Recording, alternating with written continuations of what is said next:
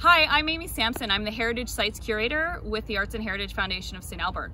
There has been so much going on here at St. Albert Grain Elevator Park and Historic River Lots 23 and 24 that I can't wait to tell you about so that you can plan for your exceptional experience when you come to visit us. Last week, we had our first walking tour of our summer series here at the River Lots. There was a great turnout, thanks to everyone who came. Our second historic walking tour takes place on August 12th. It's a tour of Mission Hill, and we're meeting at the Father Lacombe Chapel at 6 p.m.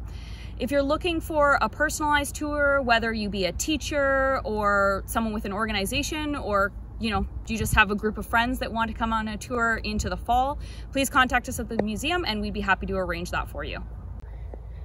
At St. Albert Grain Elevator Park and Historic River Lots 23 and 24, we've had a lot of exciting things happening over the last few weeks. We have our Métis tent set up, our garden is continuing to grow and flourish, the Chevanier house is now furnished and ready for you to come and explore, and we've been excited to welcome weddings back onto our site as well as photo bookings.